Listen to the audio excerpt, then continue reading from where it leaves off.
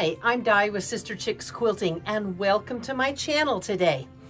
I want to show you something that I've been hanging on to because I couldn't get rid of it, but this is just some plaid flannel fabric, and yes, it's from the J word. A couple of years ago, I made some really cute Christmas quilts, and this was the border and the binding and the backing. And I had all of these strips left over from quilting them. So I've cut them up, and I just thought, it's Christmas plaid flannel, I can't get rid of it. Look at this stack I have, and these are 5-inch squares that I've cut. They're in stacks of 10, and I've done some figuring out, and you can kind of see what I have in mind behind me. I am going to make, I have enough of these to make 2 Christmas quilts. Now, it's kind of exciting how I'm going to make them. This was a piece that I had, and yes, it's all Jay's flannel, okay, guys? But I thought this is cute and kind of goes with them. And I bought this one on a closeout. So it was marked down, and it was on a closeout in the clearance section, and I think I probably ended up paying like $3 a yard for it. And it has snowflakes back there. I think it actually goes cuter with the plaid, but the green goes well with them. So what I've decided to do, and I sat down and did some figuring. Let me show you my figuring. Forget this and everything else. But I'm just going to do some Irish chain quilts, and I'm going to do them for Christmas. And it's fun because I'm using my scraps and very little of this that I think I probably totally paid. I got a big chunk of it, $25 for like yards and yards. So I'm going to be able to back the quilt in that. But I will have 2 Christmas gifts when I'm done. And I think they're going to be very cute quilts. Let me show you how to get started on these. So I'm just going to sit at my sewing machine and put this together.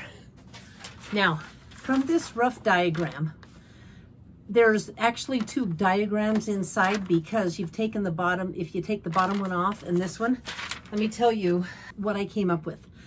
The big block is 13.5 inches wide, and 13.5 inches by 13.5 inches. And that's what you need if you're going to be working with 5-inch squares, which I am. So I need, from the pine tree pile, which is this pile, I need 10 9-patch blocks, okay? From the snowflake pile block, which is a little more intimidating, I need 15 9-patches.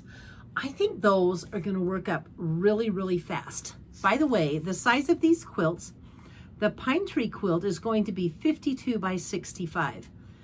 It's a great lap quilt, a little bit large for a lap quilt. I think it's just right in the ballpark. And the second one, this one, the snowflake and the words, is going to be 65 wide by 78 long. That's a nice lap quilt for someone taller, like maybe me. So I am just going to sit here and sew those up.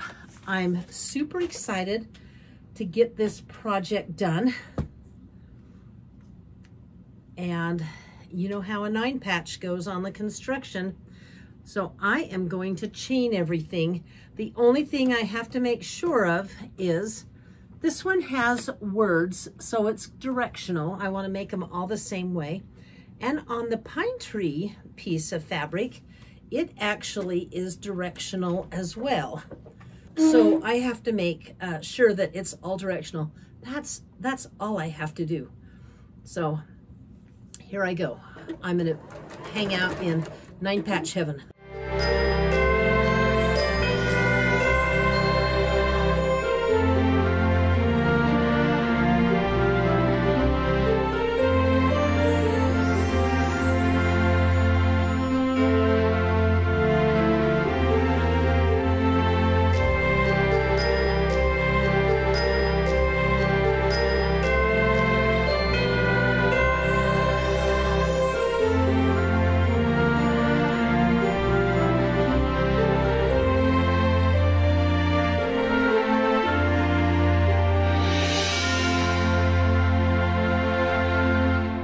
morning. Take a look at what I've done behind me.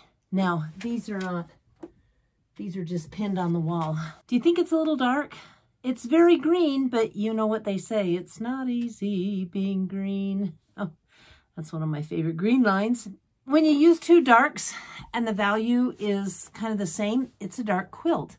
And I decided I don't want to do it a second time, you know, on the pine tree quilt. So this is what I've done. Oh, where'd it go? I'm going to make a quilt out of,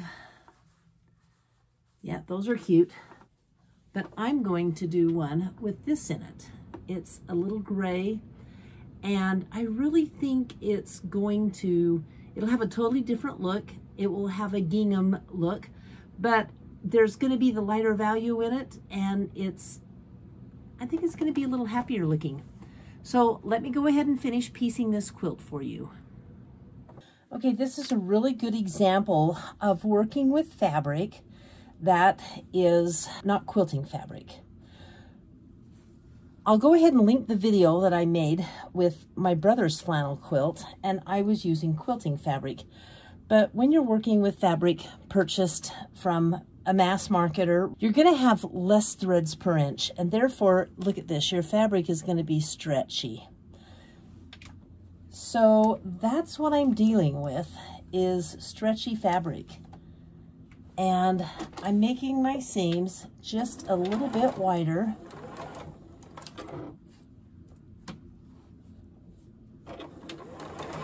And as I'm going, I'm actually tugging on the fabric so that there's no puckering. I don't know if you can see this or not. But you don't want puckers and tucks in your quilt fabric.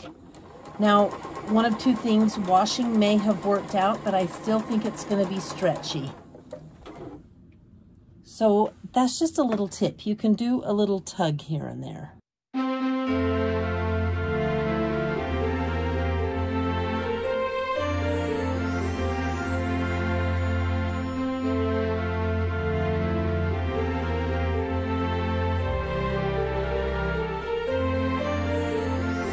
This is the final seam on this quilt. It went very fast because the blocks were 5 inches. Then they translated into a finished block of 13.5 inches. So it pieces together really, really fast. I am questioning my choice of fabrics.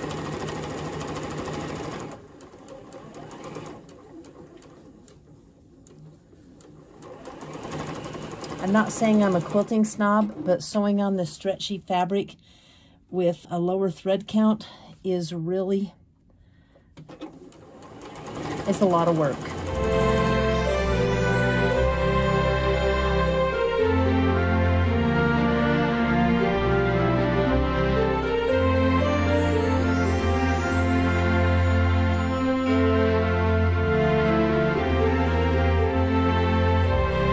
And we have a completed quilt top. Let me show it to you. What do you think? It's totally made from scraps from other quilts and the sale fabric that I got at Joann's. Some takeaways. Sewing on this flannel is not easy because there's so fewer threads. It is so stretchy. So the quilt's a little puffy in places. And I really think that when I quilt it, it's going to resolve all of that. I don't know quite what I'm going to do for a back on it, but I'll figure something out. I want to show you the next quilt that I'm going to make out of scraps. Again, I'm going to use the same plaid, which I love this plaid, but whoops, my green trees are just too dark for me. So I'm going to make a quilt that is got this third color in it, this third kind of a dove gray. I think it will look like a patchwork quilt, and I'll lay it out like a gingham quilt in a very organized fashion. Let me go ahead and get that quilt laid out for you so you can see it.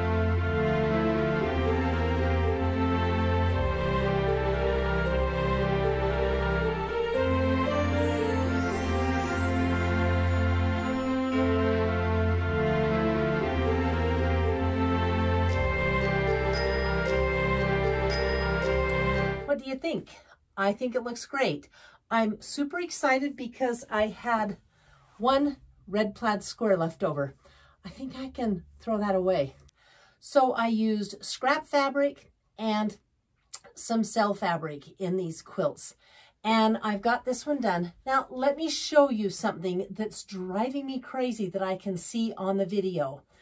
When I make one of these quilts, I call it Gingham Grid Quilts, I would do another row of red and dark trees on the top and red and dark trees on the bottom. Can you see how it kind of looks open with the gray squares on there? But I'm out of fabric. I don't think anybody's going to notice that but me. But in my pattern that I wrote about this, I tell you to go ahead and do it that way. I think this is going to be a really fun Christmas quilt. I'm going to go ahead and bind it in this dark Christmas tree fabric. I think that will give it a nice border and it's going to look great. All right, so here I am. It's a little loud because the machine's a little loud, but I want you to take a look at it's really not very straight because of the inexpensive flannel that's stretchy that I used. So this is it. If I turn the light off, you can see the design better. Anyway, I'm putting this design on it, and I'm using the spoon foot because it will go over seams and bumps and everything very nicely. But I think what's going to happen is the pattern will take up all of that fullness. And this is the pattern I'm using. Can you see that? Little stockings, mittens, stars, Christmas trees, ornament, and a little bird, a little cardinal with some holly. It's called Christmas Memories. So I'll give you some more of the stitching later on.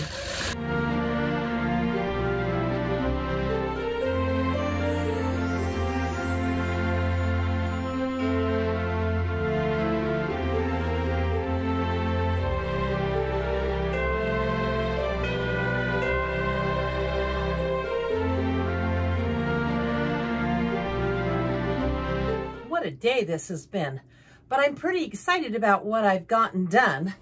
I did get this quilt finished. I lied. I got this quilt laid out, and I'm going to go ahead and sew it tonight when things kind of calm down. It won't take long. It's just the little gingham grid pattern, and it's Christmassy, and it's falling on the floor. So there, let me fix that. It's just going to be fun to have two Christmas quilts already done. And they're both made from scraps and a couple of pieces of sale fabric. And whoever gets them, I've got some people in mind, but they are going to love them, I know. I did get this one quilted.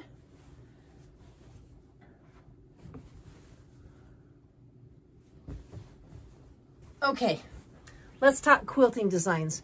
I did do this in a Christmas design. However, it's not really going to show. What you're going to see is just the texture, the background texture that it brings to the quilt, because there's too much going on with the white words on top of this and everything. So you can probably see some quilting in there. I thought it was more fun watching a quilt than anything. I am going to bind it. I have enough leftover scraps of this. I would love to do it on the bias, but they were just really thin strips, so it won't work. But I'm going to bind it with the red plaid, and I think it'll look really cute and pop this out. So I encourage you to dig through your stash, your scraps, and see what you can come up with to make something for Christmas that you never even thought about. And you'll be ahead like I'm ahead. Just a couple of things of housekeeping.